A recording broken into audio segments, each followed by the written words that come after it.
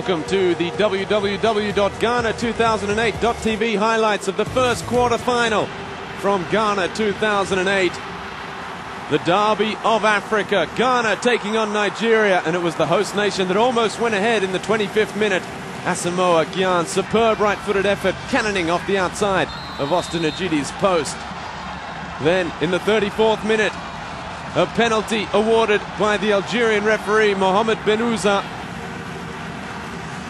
Yakubu Aiyegbeni stepping up, coolly slotting home to silence the 45,000 in the Oheni Dejan Stadium. With time running out, however, Chelsea's Michael Essien rose highest at the front post to head Ghana into the half-time break, all square at 1 apiece.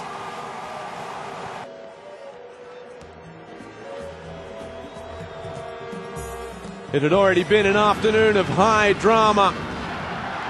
Yakubu almost added a sensational second just 2 minutes into the second half. Richard Kingston tipping the ball over the crossbar in what would have been another contender for goal of the season.